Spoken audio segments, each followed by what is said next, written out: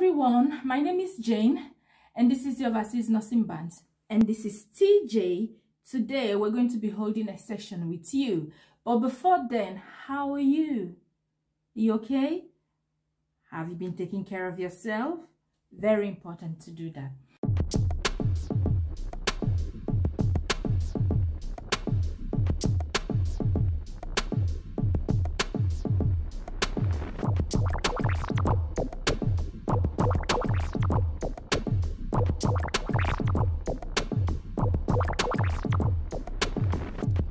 We'll be discussing deep visual infusion phlebitis and IV flush.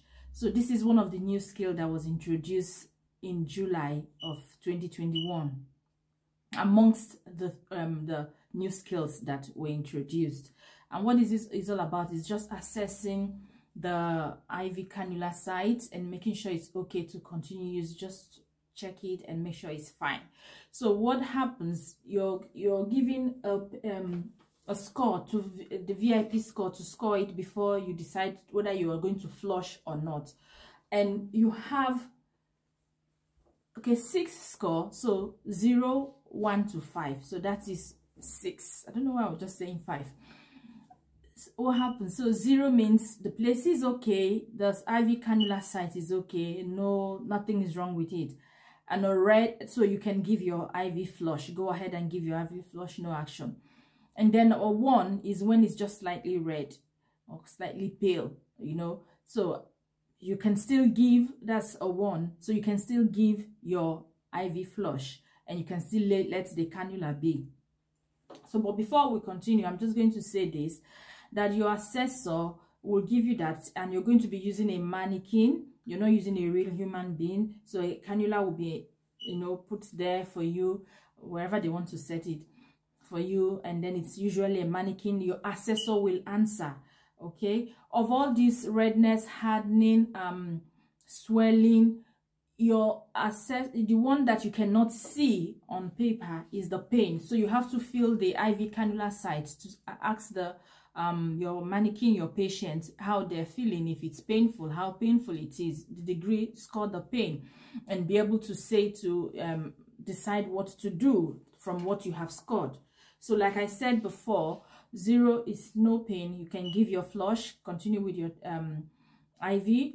2 is just 1 is just slight redness, so you can still continue, but 2 could be any of the following: redness, swelling, or hardening, any of those 2, and that you have to watch. You cannot give, so you might consider treatment. You might consider reciting the IV, the cannula, your cannula.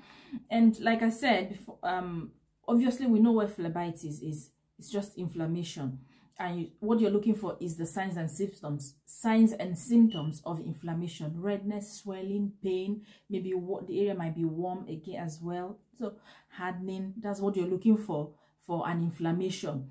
So it's inflammation of the veins, yeah. And what could cause this? Probably the needle you're using is big, probably the medication that it's giving. A number of things could be causing that. So depending on the degree, and you decide to continue, it's not very good. It's not a very good thing to continue giving IV on a site that is painful and is swollen and inflamed, So we've said 1, nothing. The IV site is clear, nothing. 2, 1 is when the IV site is slightly red, pale, and then 2 is when you have maybe any of these 2, so you score it 2 when you have either pain, swelling, or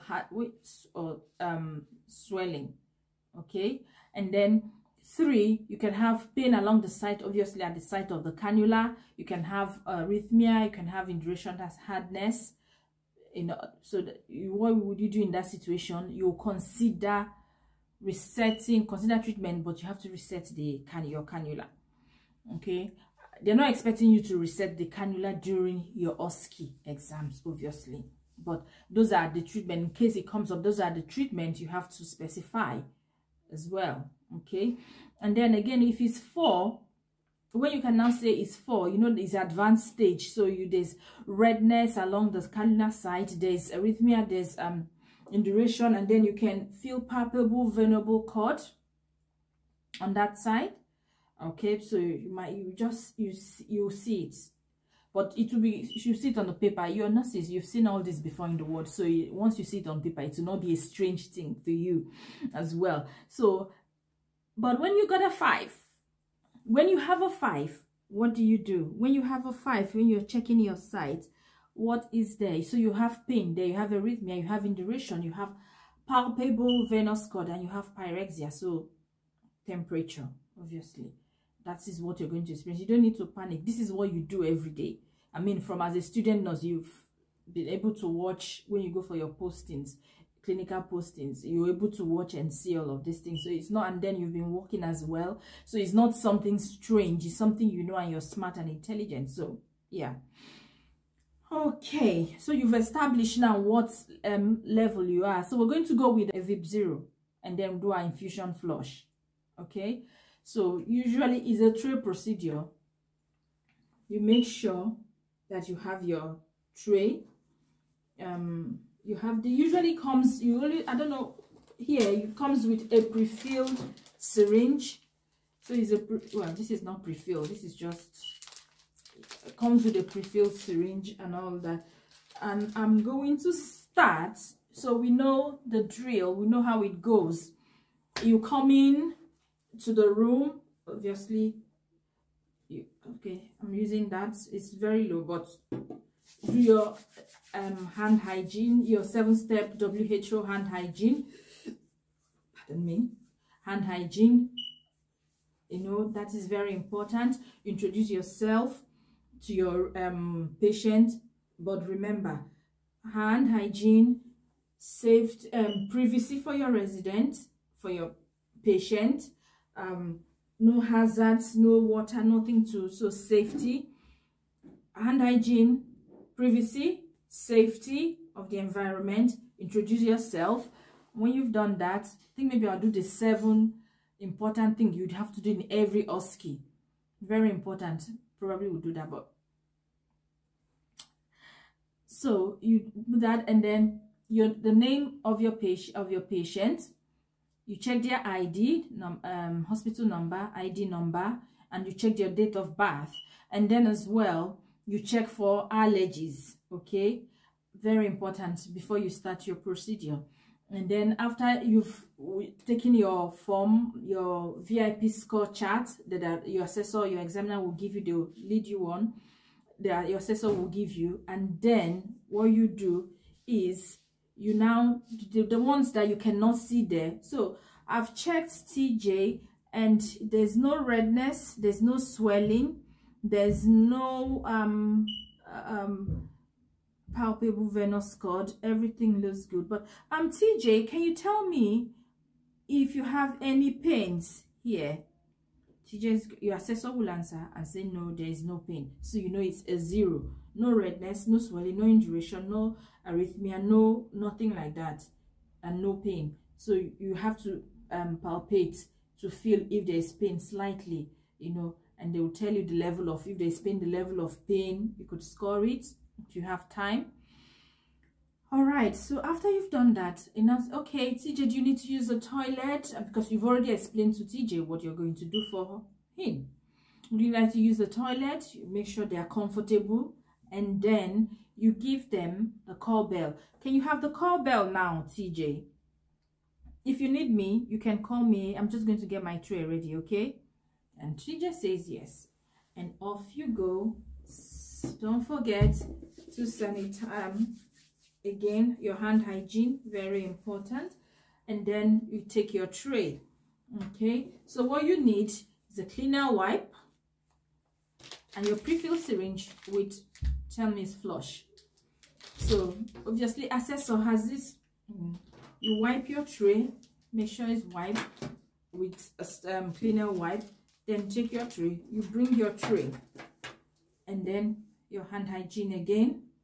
Don't forget, very important, you do your hand hygiene, and then you go back to TJ and say, I think I can see that. So your patient, you'll be having a mannequin, and don your apron, and don your gloves. And don your apron.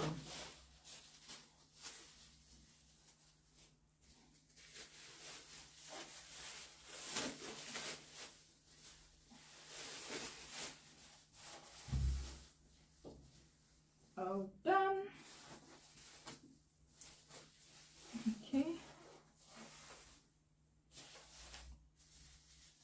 Don your apron and then wipes. You put the apron first. No. And then you go and you have to, it's in date, so you have to, it's very important as well. You check the date, so you make sure it's in date, it's not expired, it's not broken, it hasn't been tampered with. Well, mine is open, but it's not broken. And then your cleaner wipes as well, you check for dates, make sure it's in date. It's okay, very important. So you have to tell your assessor it's in date, expires 21 October 2022, and oh, it's in date, expires 10th of April 2023. So you're set to go. And then when you're by TJ's bedside, what you do, the cannula is already set there, so you will see, you take your cleaner wipes, okay, and then you wipe on the cannula port where you're going to put your infusion through your flush, because you've checked now there's no phlebitis, so you just give your flush, and then it's already most times already pre-filled syringe. Undo it.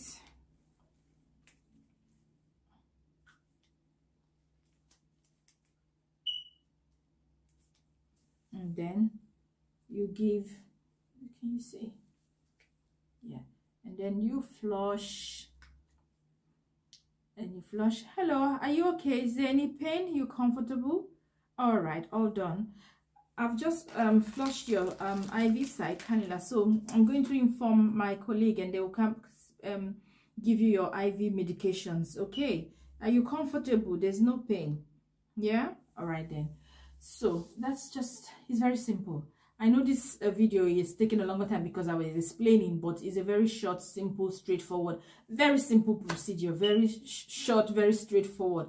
And that's all you do. Obviously, you remove,